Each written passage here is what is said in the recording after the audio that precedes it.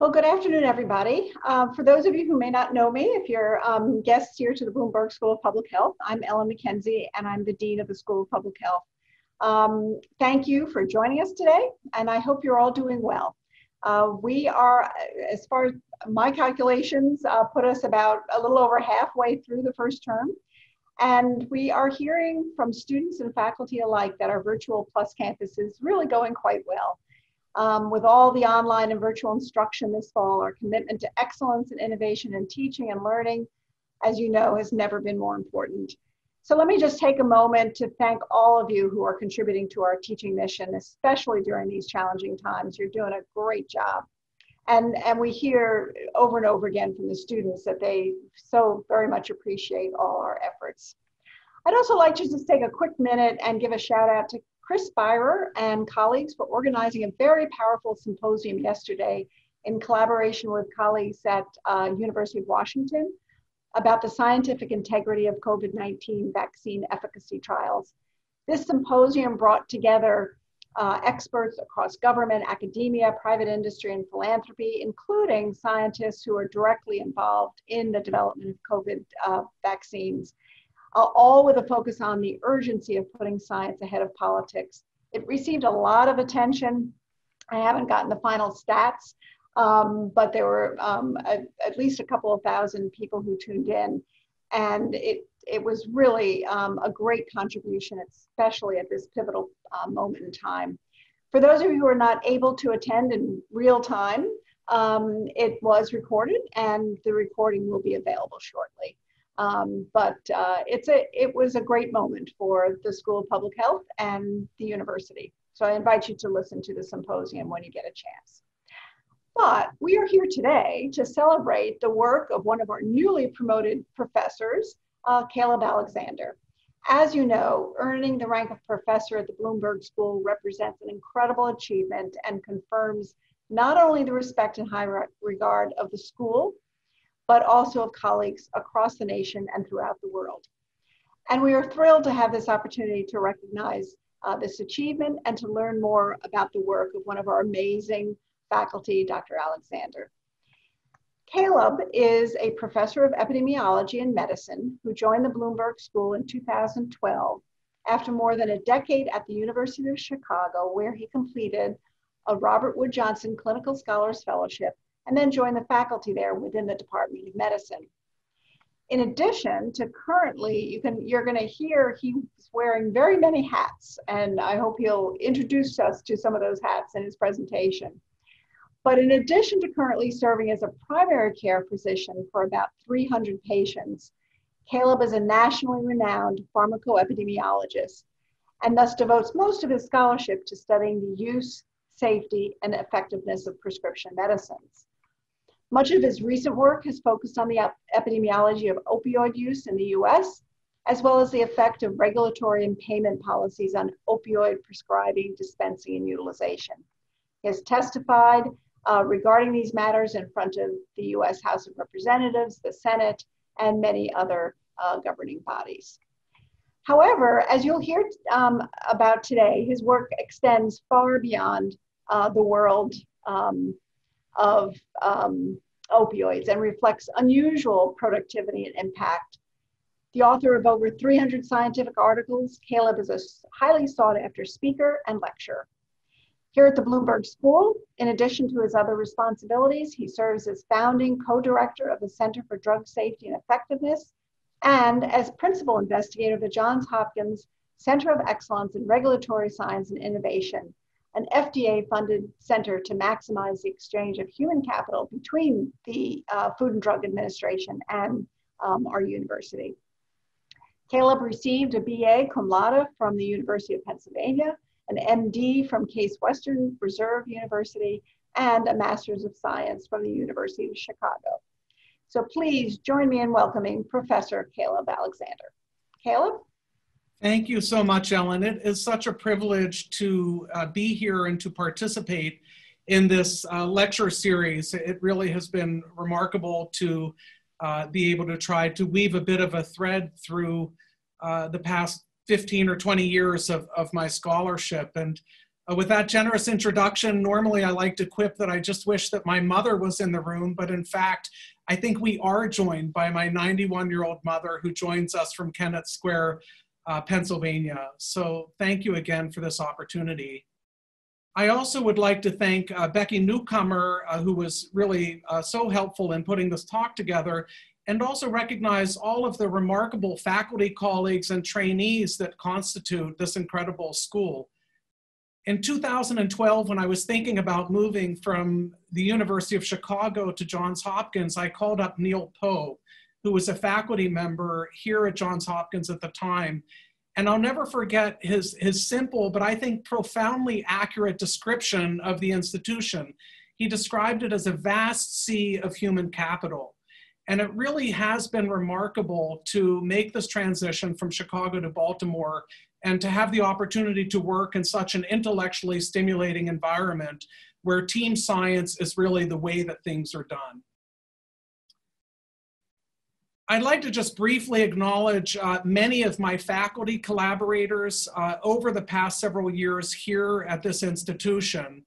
And I apologize if I missed one or two, but these represent many of the individuals that I've had the fortune of working with. And I suppose if you're on the Zoom, I should also thank you for putting up with me over the years. And I also want to acknowledge trainees. For those of you that are joining the Zoom today that are master's students or doctoral students, postdoctoral fellows, don't ever underestimate your importance to the institution and your professional potential and your capacity to change the world.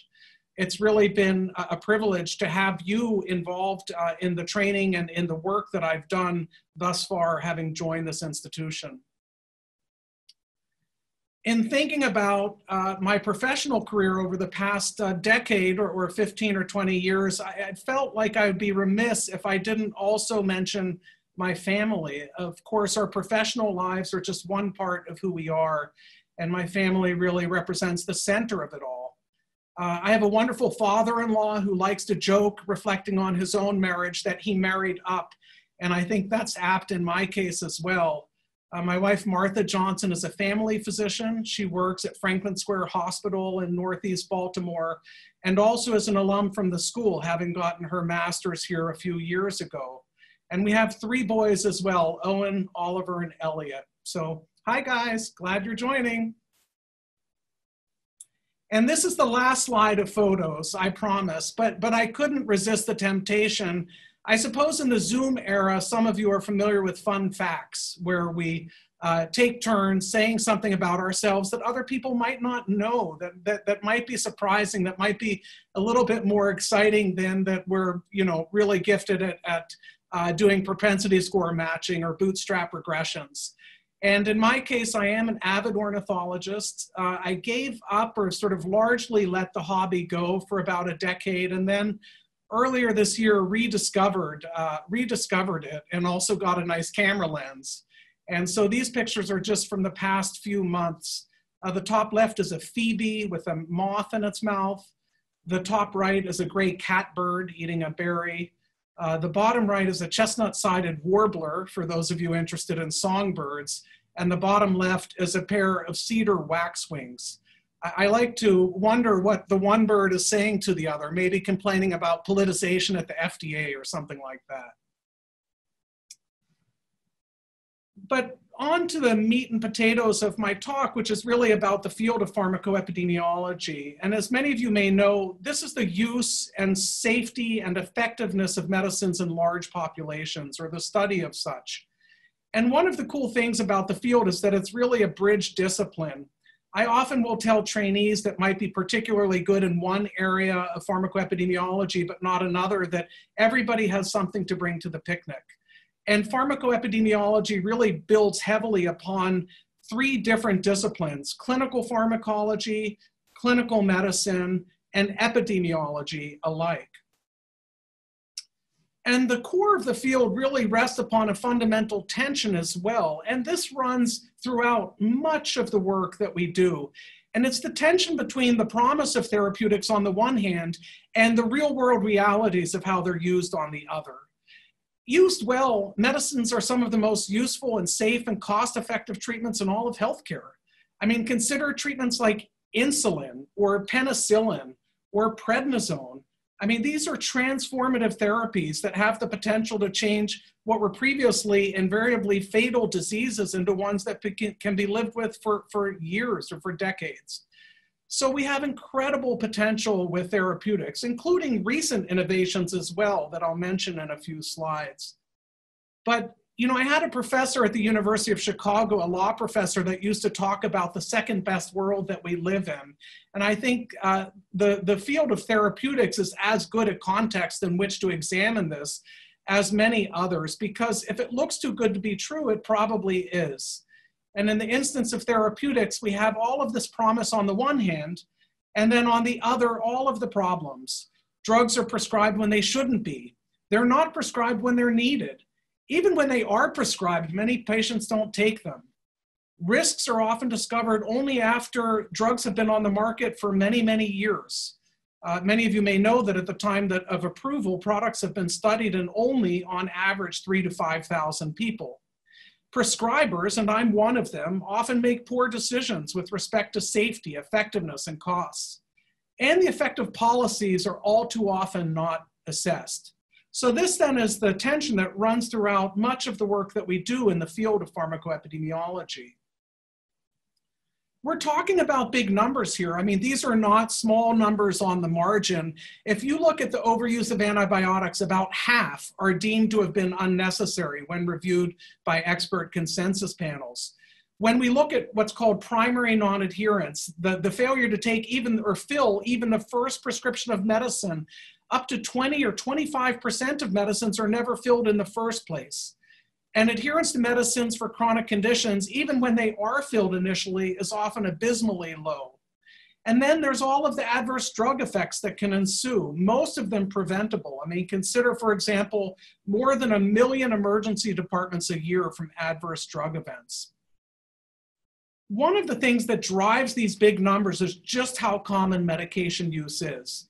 I was tempted to try to do some live polling during this talk, but I'm enough of a Luddite that I knew better, so I don't have actual poll questions for you. But if you reflect upon your own potential medication use and that of your loved ones, I think you'll begin to appreciate just how common medication use is. Well, we've been interested in looking at this and performed several studies describing the prevalence of medication use among nationally representative samples. This was a study that was funded by the National Institutes of Aging and focused on the elderly, aged 62 to 87 years. And what was unique about this study, or one thing that was unique, was that we actually went to people's houses.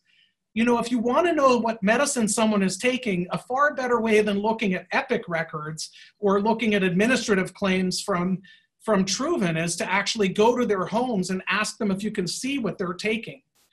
And looking just at the top right panel, the y-axis here represents prevalence from 0 to 100%, and the x-axis represents men and women and overall in 2 different eras. So focusing just on the top right panel and the most recent era, a full 90% of elderly are taking 1 or more prescription medicine daily, and a third of elderly Americans are taking 5 or more prescription medicines daily.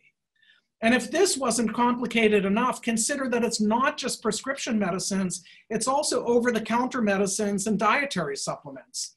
So these data, for example, suggest that 40% of elderly Americans in this nationally representative sample are taking at least 1 over-the-counter medicine regularly. And when it comes to dietary supplements, the numbers are even more stark. 60% taking 1 or more daily, 10% taking 5 or more dietary supplements daily. So this is a big deal. It's not just a big deal because it's a lot of medicines or a lot of money or a lot of potential adverse events from the individual medicines. It's also a big deal because drugs interact with each other. So one of the things that we did in this analysis was that we looked at the potential for major, not minor or moderate, but major drug-drug interactions. And the prevalence was 15%. In other words, about 1 in 8 elderly in the United States as of 2011 were taking 2 drugs at one time that posed a potential major drug-drug interaction. And what was more compelling still to us was that all too often this wasn't an interaction between prescription drug A and prescription drug B. It was an interaction between one prescription drug and an over-the-counter drug or a dietary supplement. So things like an interaction between lisinopril and potassium, or simvastatin and niacin, or clopidogrel, which is an antiplatelet that's prescription strength, and aspirin, another antiplatelet that's over the counter. So I think these data provide a bit of a cautionary tale and help to explain why we're talking about such large population impacts. So I'd like to go on and share with you a few basic principles from pharmacoepidemiology. The first may seem obvious when I say it, but you'd be amazed at how often, if you follow the literature, if you follow the scientific debates, if you follow how treatments are covered in the lay press, how often even this basic fact gets glossed over, which is that drugs aren't inherently good or bad, any more so than a hammer or a roll of duct tape is good or bad. And I'd like to share with you a study that we performed. It was one of the first studies that I published as a senior author. And it was published in probably, 2005. And we were interested in the COX-2 inhibitors, cyclooxygenase inhibitors. Anybody remember Vioxx or rofecoxib? And the important thing to know about these products is that they were never demonstrated to be more effective than their older and time-tested counterparts, NSAIDs, things like ibuprofen or naproxen. They were demonstrated to be selectively safer. And that's a very important concept. In other words, among individuals who are at a high risk for an adverse GI event, GI bleeding, the COXIBs were more safe than their counterparts. And what we showed in this analysis was that more than 2/3 or about 2/3 of the use of these medicines occurred among individuals that stood little to nothing to gain from them.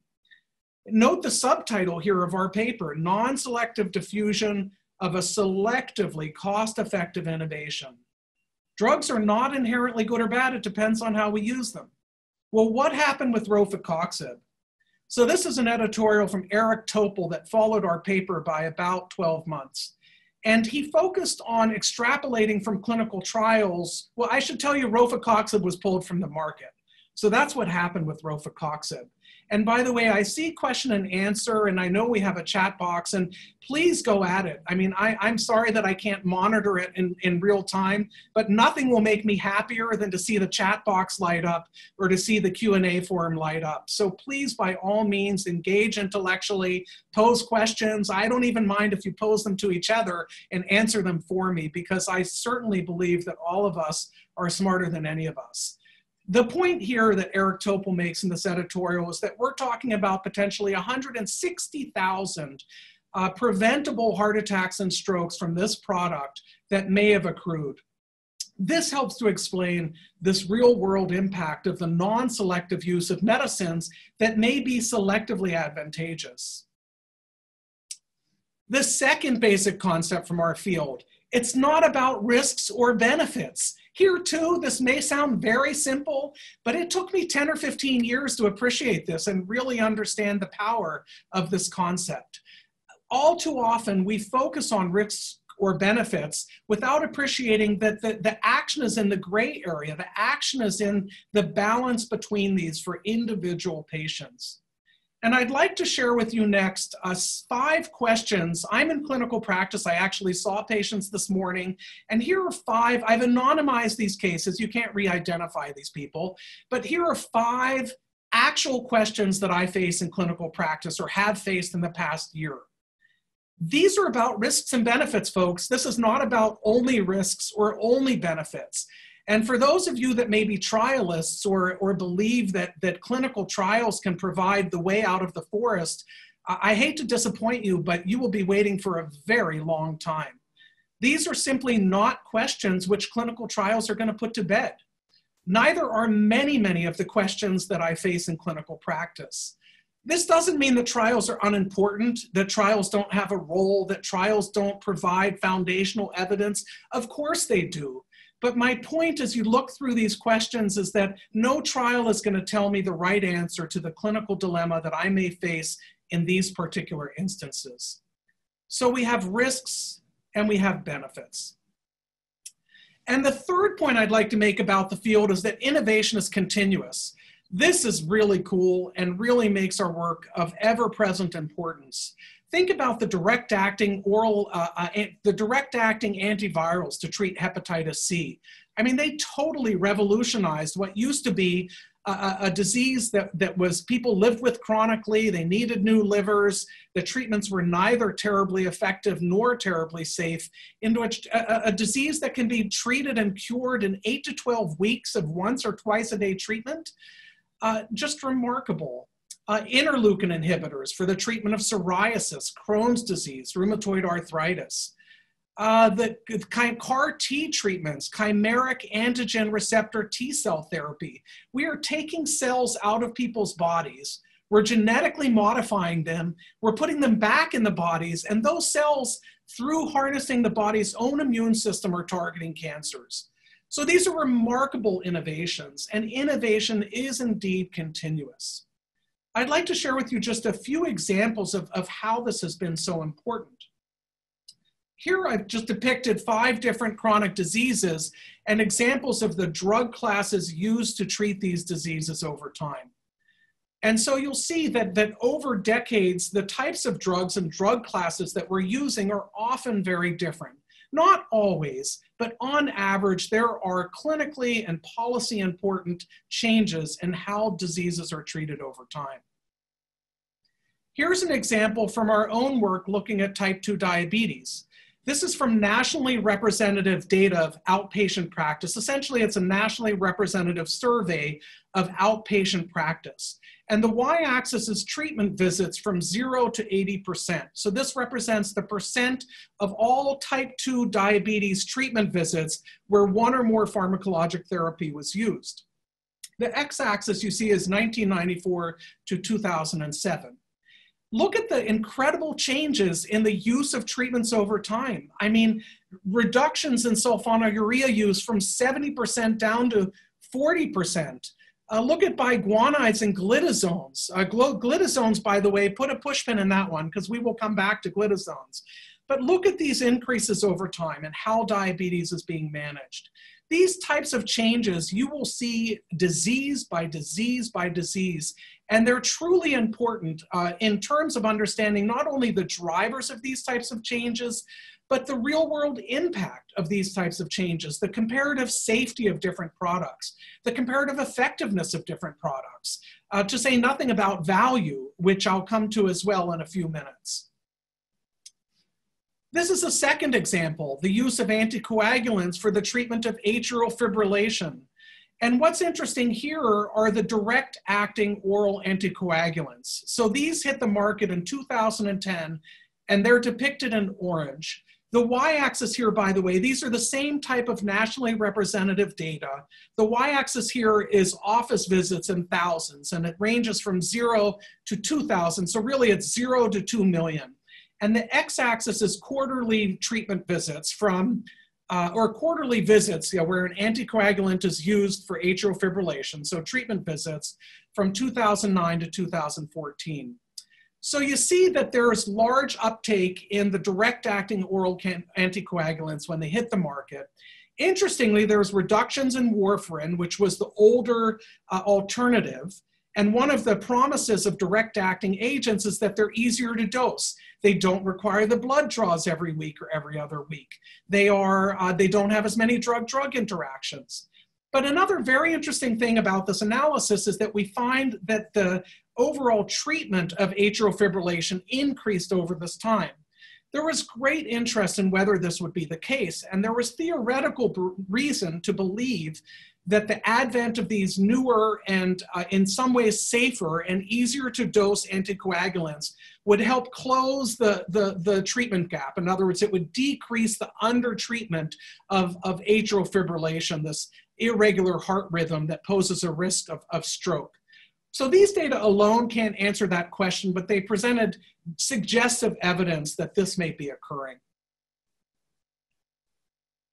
I'm delighted to see there's chats going back and forth. I don't feel left out, so keep it up. And by all means, if you see something that that you agree with or that you find offensive or outrageous or anything else, please use the chat box or the Q&A forum to take advantage of that. This just depicts the life cycle of therapeutics, and pharmacoepidemiology has a role to play throughout this life cycle. Of course, we can't use observational data to study a product that's not on the market yet, but nevertheless, observational studies of one product are nevertheless used to inform the process of drug discovery, preclinical studies, and clinical trials of other products. So there really is a role for pharmacoepidemiology throughout this product life cycle. There are many drivers of the life cycle, and this is a really fundamental concept of our field as well. I've talked a little bit about chemical and clinical innovation, but look at all of these other potential influencers that can change the ways that products are used.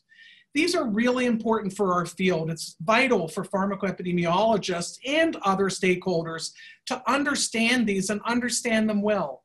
Partly, we use these as we design research studies. In other words, in some cases, one needs to be cognizant of these, and they're built into statistical models. For example, we can control for some of these factors as we try to understand the association between, say, regulatory changes on the one hand and drug utilization on the other.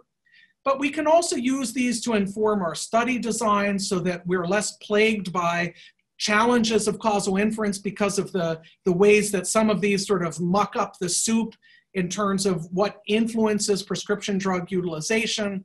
And these drivers are, of course, terribly important for other stakeholders as well, for regulators, for payers, for manufacturers, and the like. Well, I've just mentioned some of the stakeholders, and this is part of what makes pharmacoepidemiology and pharmaceutical policy so interesting. The subtitle of my talk was about In Search of Mission Control, and I'm going to come back to that.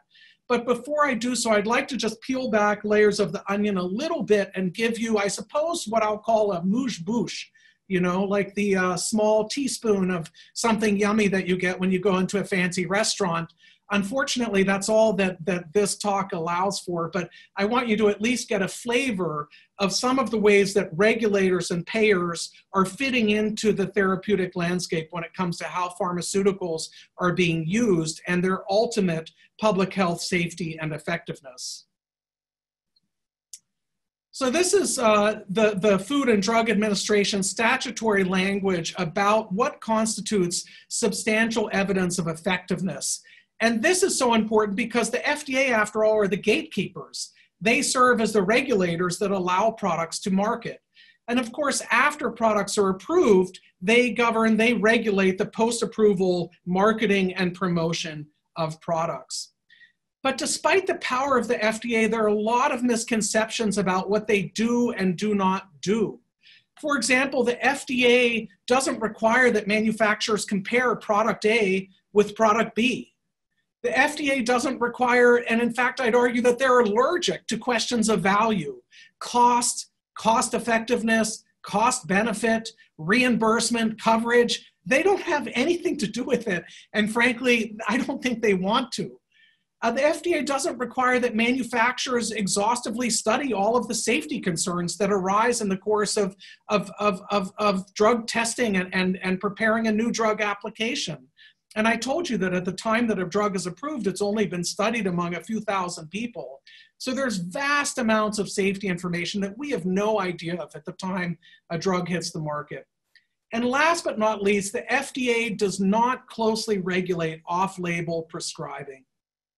So off-label prescribing is something that we've examined, and this is the use of a medicine for a condition or at a dose or among a population other than for which the product has been FDA approved. And it just so happens that it's terribly common. So in the best work that I'm aware of that examined this, the authors used nationally representative outpatient data and estimated that 20% 1 in 5 prescription drug uses in the ambulatory setting is off-label. Off-label use runs the gamut from evidence-based and guideline concordant to grossly negligent and everything in between. But what these authors found was that 75% of off-label uses, 3 in 4, or about that, did not have strong scientific support. So you have a setting where you have huge volumes of medicines. I mean, tens of millions of prescriptions a year, if you figure that the overall market is in the billions, that are being used without good scientific support and being used for off-label or non-FDA approved indications. Well, we could talk about how the FDA regulates this, and I do have a question for you on the next slide or two about this matter. But first, let me say that we've looked at specific case studies or examples of off-label use. And this slide depicts an analysis here on the y-axis, again, nationally representative audit data. We have uses from 0 to 18 million, and the x-axis is 1995 to 2008. And look at what happens with atypical antipsychotics. Actually, similar to COX-2 inhibitors, they were never demonstrated, to my knowledge, at the time of approval to have a huge benefits in terms of comparative effectiveness relative to their older typical counterparts. They too were brought to market largely on a premise of greater safety because they don't have the same what are called extrapyramidal side effects, essentially involuntary motor movements associated with them. But they do have other side effects. Setting that aside for a minute, look at this way that atypical antipsychotics first essentially largely replace the typical products, and then beginning in 2001, you have huge increases. Well, who's getting all these atypical antipsychotics? It turns out that one particular population that got an awful lot of them was the elderly with dementia.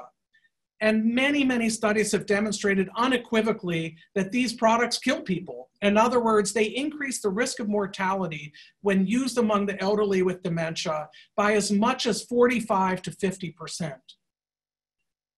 Now, for those of you that are conceptually oriented, here's a graphic that explains or depicts a schemata that depicts how when we go from clinical trial scenario to on-label to off-label, we have a decrease on average in the benefit-risk balance. It's not always unfavorable off-label. I told you that some off-label uses have great scientific evidence.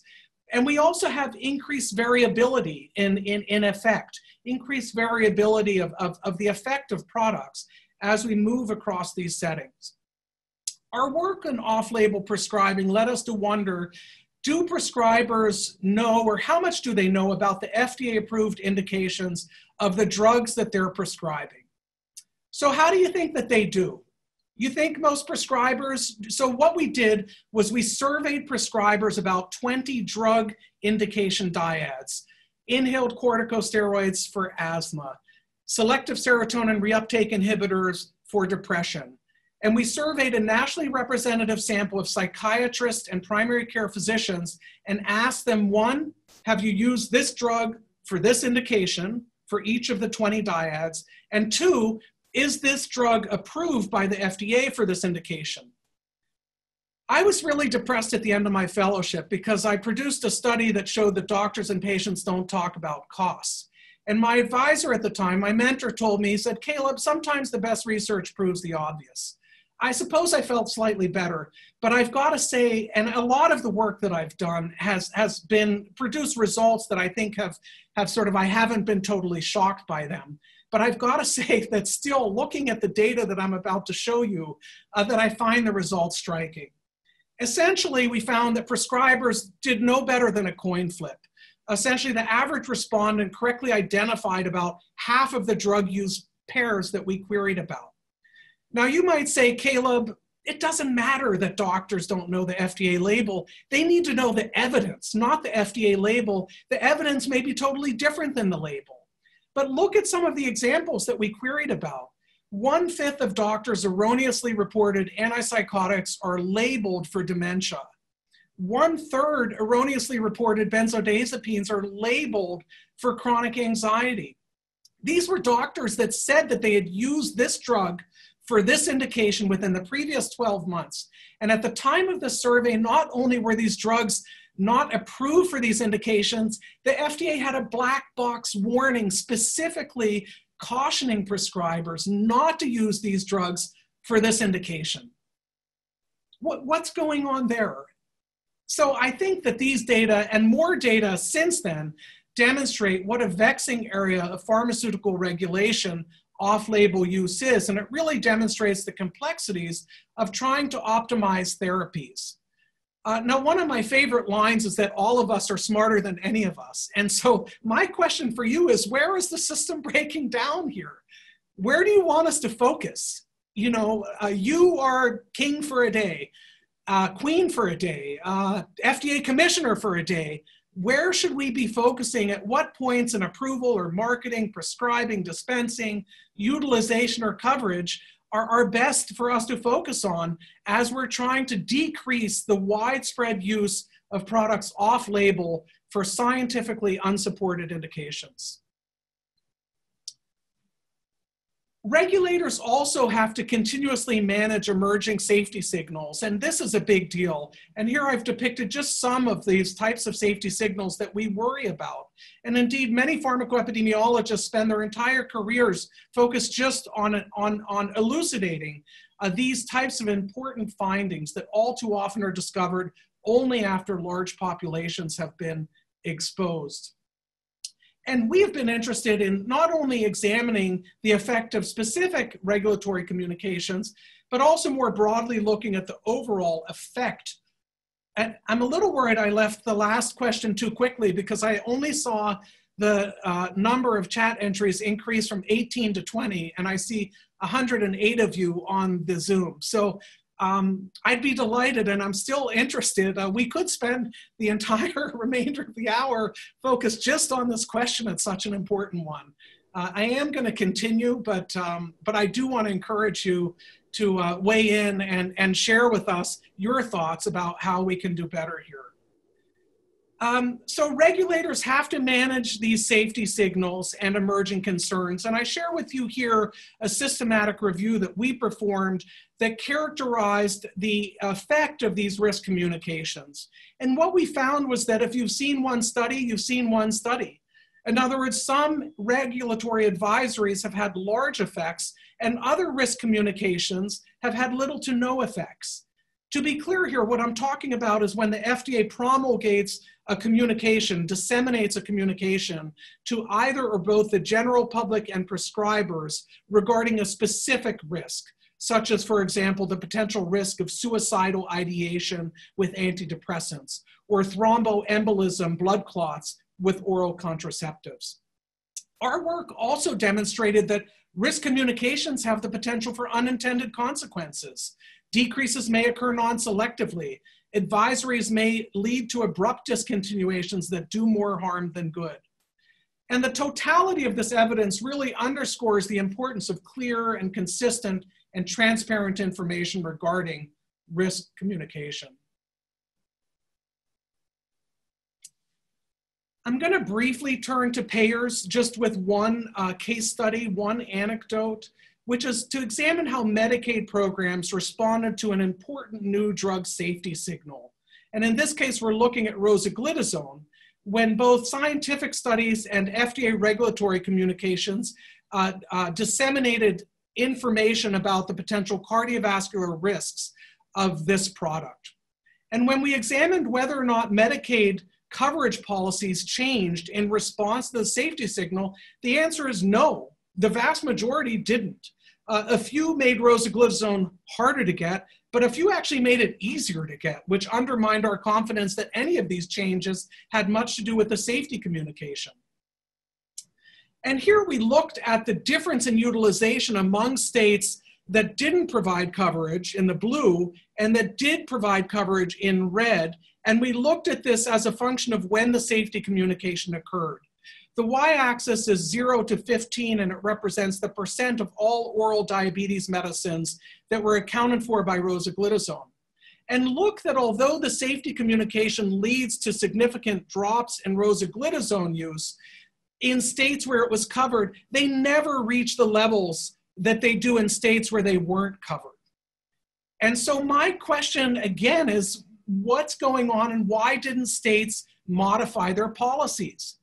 Now, I've only provided one case study. I had a great teacher as a resident, an attending physician, that said, when I shared one anecdote, I'll never forget, he said, "Caleb, the plural of anecdote does not data make." So a little high and mighty, but fair enough. I've just provided one case study here, but take my word for it. We have looked at other examples, and as have others, and payers are not routinely, I repeat, they are not routinely incorporating safety information into their coverage and reimbursement policies. So again, let's light up the chat forum and or talk about this in the question and answer session. But my question for you is, why wouldn't they be doing this? I mean, this is something that I still puzzle about 5 or more years after having initially done this work. Why wouldn't payers better incorporate safety information into their coverage policy? They don't follow the news, or they don't meet regularly enough? Do you think they just don't care? Is it too much information, or are they just not incentivized to? They're just sort of cruel and ruthless and just don't have the economic incentives? Can they not afford so, or would such an effort collapse under its own weight because the technology required, it would be just, we just don't have it in the 21st century? Maybe there are other reasons that I'm missing here. So again, I encourage you to weigh in and look forward to some dialogue towards the end of this talk about this matter. So my question was about mission control and sort of who's minding the store. And I'd like to suggest that the answer is all of us and none of us. We have a patchwork or a mosaic of institutions and organizations. They each have some role to play. There's some shared and overlying responsibility, but there is a lot of space and a lot of gaps in between. And it's only with those gaps that you can explain things like half of all antibiotics being used inappropriately, 3/4 of off-label use lacking good scientific support, and all of the other tidbits of data that I've shared with you and that many of you may already be familiar with. I'd like to briefly come to opioids. Dean McKenzie mentioned it in the introduction, and we remain in the midst of just an incredible epidemic, and it has not gone away. In some places, it's as bad as it's ever been. And one of the important drivers, not the only one, but one of the important drivers of the epidemic has been the vast overuse of prescription opioids for the management of chronic non-cancer pain. Several years ago, the school undertook a relationship with the Clinton Foundation to address the opioid epidemic. And of course, since then, the Bloomberg American Health Initiative has infused enormous momentum and resources and energy into taking on the addiction and overdose epidemic. And I'd like to just highlight here the third principle that has guided our ongoing work with the Clinton Foundation. And I hope that it doesn't seem as counterintuitive as it might have at the beginning of my talk. Opioids are neither good nor bad.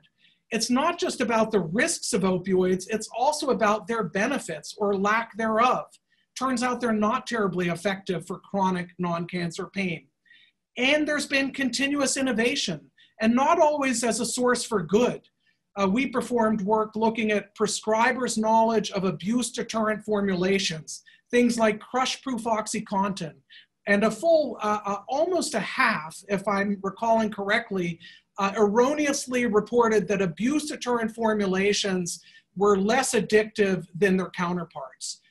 These drugs are taken swallowed by mouth, generally as the most common route of non-medical use, and there's nothing about an abuse deterrent formulation that prevents a patient from developing opioid use disorder.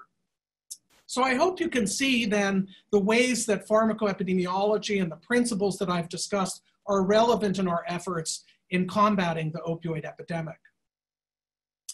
Well, we not only have an epidemic, we have a pandemic, and we are also hard at work generating fundamental new knowledge about the use and safety and effectiveness in therapeutics against COVID-19. We've been fortunate to be able to work with colleagues on the other side of the street in the School of Medicine, and to leverage the PMAP platform, the Precision Medicine Analytics platform, the Johns Hopkins Crown COVID registry, and already have some work out examining, for example, the impact of the use of chronic immunosuppressives on 30-day mortality and mechanical ventilation and those sorts of outcomes. But much, much more work to follow, and a lot of it likely to be done in this National COVID Cohort Collaborative, a truly remarkable undertaking arising out of the NCATS and the National Institutes of Health. I just have 2 or 3 more slides. These are some areas where I think the field is looking forward. For those of you that are interested in any of these, again, I'm happy to engage during question and answer about these areas. For the sake of time, I'll just share them with you, but not expand further on each of them. And I love this quote, and this slide reminds me to remind myself and all of you, this is a human business. At the end of the day, we're talking about our loved ones, ourselves, our moms and dads, brothers, sisters, our patients. And while this hasn't been largely a clinical talk, there are many principles of sound prescribing that can also save patients and clinicians alike lots of heartache. Things such as the wisdom in Oster's quote here, the idea of considering over-the-counter medicines and dietary supplements, the concept of de-prescribing, that is, don't just focus on what medicines to start, focus on opportunities to peel medicines back. Remember the potential for drug-drug interactions. Consider patient aids like pill boxes that can help patients to improve their adherence. So in closing, I'd just like to highlight again this juxtaposition between the promise of products on the one hand and their perils on the other, to remind you of this constantly transforming landscape of therapeutics, to highlight the important role of stakeholders. Science has to lead the way, but our science will be much better if we consider the stakeholders that have skin in the game, frankly, and that are vested in the issues that I've covered. And this last point as well is just that the current environment is optimal. My chair, David Celentano, the chair of Epi, has a great line about how people finally understand and care what epidemiologists do given the COVID pandemic. And I think the COVID pandemic and the opioid epidemic are but 2 of many applied examples where our efforts are urgently needed. So I just would like to close in thanking you, Dean McKenzie, for this privilege. My faculty colleagues, thank you again for the opportunity to work with you and in such a collegial and intellectually stimulating environment.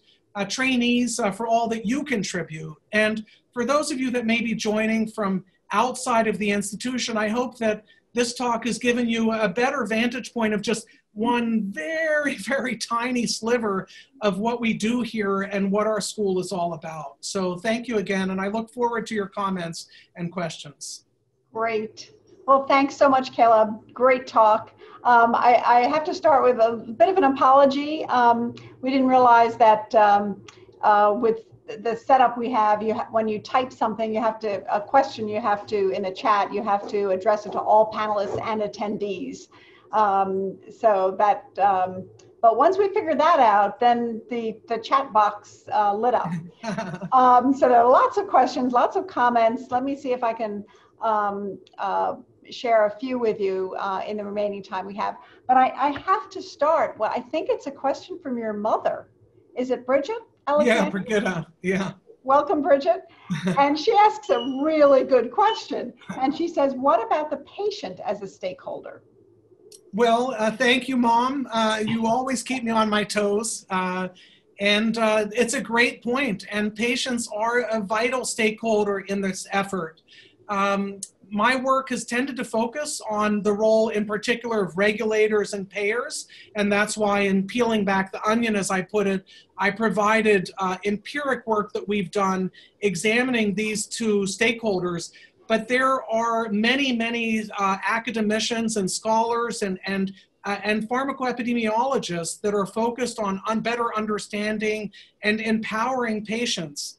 The final point I'll make about patients, and I might have made this when I was sharing those 5 examples of concrete questions that I've faced in my own practice, is that over the decades, we've moved to a model in general of shared decision-making. And I look to my patients to help me navigate these questions. I don't want all of the responsibility resting on my shoulders. And frankly, I need that 37-year-old woman to help me understand her feelings about whether or not starting a medicine for her chronic anxiety is the right thing to do. Or that 73-year-old man who's not that ambulatory, but has bad osteoporosis. I want to know his perspective on whether or not a bisphosphonate is the right treatment or not. So thank you for all that you have provided, frankly, in making this possible, and for your great question. Yeah, fantastic question. Really, really good. Okay, so here's one from Kenneth Shermock. It says, one of the difficulties in studying drug-drug interactions is that there is no standard regarding which ones matter. Most official compendia list a dizzying array of potential interactions, many of which are commonly prescribed together in real practice with no or very rare adverse events. How did you and your team identify the serious drug-drug interactions? Yeah, it's a great question, Ken, and I should also just thank you for your fellowship and collaboration over the years since my arriving at Johns Hopkins. But it's a great question, and one of the things that makes it so challenging, as your question illustrates, is that there are potentially innumerable drug-drug interactions that may occur between any 2 given products. So in the particular instance that I provided, where we used nationally representative data and household interviews, we used a common drug compendia. Of course, that then predicates the value of our contribution on this drug compendia. But for those of you that may not be familiar, there are licensed proprietary products that summarize potential drug-drug interactions. And that was a way, Ken, that we were able to sort of leapfrog over that initial step. But indeed, identifying drug-drug interactions in the first place is an unenviable task, and one that's really wide open for discovery when it comes to products that are recently approved and on the market. And a question from Shivan Bharwaji. With the opioid abuse deterrent formulations, don't we see an issue with the patents and intellectual property protection laws in the US? Yeah, well, it's a wonderful question, Shivan, and I'm not sure I can address it fully, but let me just say that these abuse deterrent formulations 5 or 10 years ago were brought to market with great fanfare and a lot of enthusiasm. You can imagine the commercial incentives. I mean, the opioid market in the US is 10 or 12 billion with a B a year. And so you can imagine the incentive that manufacturers face to bring these products to market. In fact, just last week, we published a paper in the Annals of Internal Medicine where we looked at all opioid approvals over a 20-year period. And of the 48 new drug applications that we examined, 47 were not for new moieties. In other words, the vast amount of opioids that have been approved in the past 2 decades have not been for new chemicals, not new molecules. They're simply new formulations, new ways of delivering medicines. And I'm not suggesting that in some cases these haven't been important innovations, but I do think one has to be cognizant of the way that it has created an incentive for manufacturers to recoup their investments. And the specific clinical concern, again, regarding abuse deterrent formulations is based on work that we and others have done. It turns out that prescribers, one, underestimate the number of people whose primary route of non-medical use is swallowing the pill whole. And 2, many prescribers believe that abuse deterrent formulations are safer than their counterparts. And there's ongoing, I mean, there was an FDA advisory committee meeting about this matter as recently as like a month ago or something. So this is not over. So I'm sorry that I can't directly address your question, but I hope that some of the context that I've provided is helpful. Great. And here's one from Corey, says that I wonder what proportion of off-label use is materially harmful to patients. A large proportion might beg the question, are current regulations penalties ineffective? And if the proportion is low, are regulations working as intended? Is some off-label use accepted if not encouraged? Great, Corey. Well, I should just thank you firstly for your question. And for those of you who may not know, Corey is one of our newest doctoral candidates in the Department of Epidemiology. And it's the sort of the quality of your question, which demonstrates why we're so fortunate to have trainees around here. What I would say, Corey, is that, you know, to answer this question, I would want to get more specific. In other words, these are questions that are highly important, but also hard to answer in the abstract. A lot of off-label use, even scientifically unsupported off-label use, may not be materially harmful. And certainly some of it is not only not harmful, it's the best standards of care around.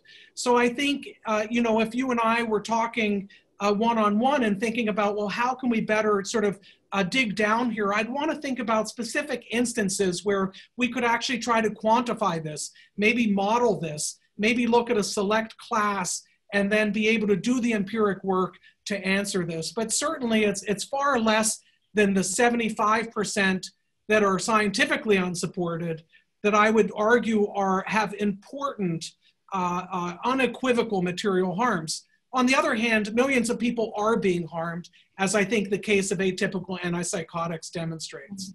Mm-hmm. Great. And a question from Sarah Tanvir, if I'm pronouncing that correctly. Can you briefly discuss your thoughts on how increased prior authorization requirements for select medication can prevent harmful off-label use?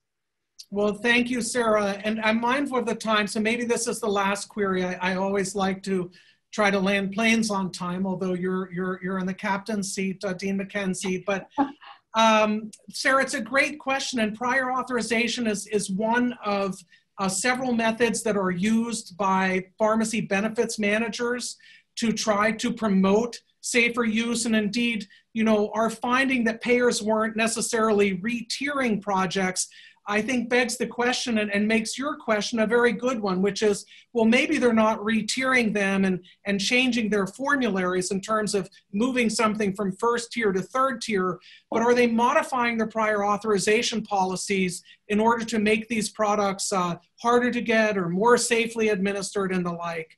Again, I think this is a question where there's probably some empiric data and where there's certainly more room to go. You know, working with payers has tremendous opportunities, but also challenges as well. But I think it's a good question, and one shouldn't forget about the potential power of these types of utilization management criteria. So, or utilization management techniques, prior authorization, step therapy, and quantity limits being the big three. Sure, great. Well, I am mindful of the time. We're just about at the top of the hour, so it just gives me a moment to thank Caleb for all he is doing and all he will continue to do. We look forward to your pursuing all the good work that you are and having an impact that you are. So thank you. And again, our apologies. But our multimedia tech is Kevin, and first of all, I want to thank him for making this possible. And if Kevin, if you could just make a copy of the chat so that Caleb has that. There's a lot of chat back and forth once we figured it out.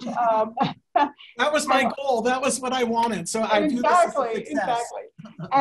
And also some really good questions. And I'm sure you'd like to see the questions, and you might even be able to get back to some of the folks who have reached out to ask questions. Lots of good questions.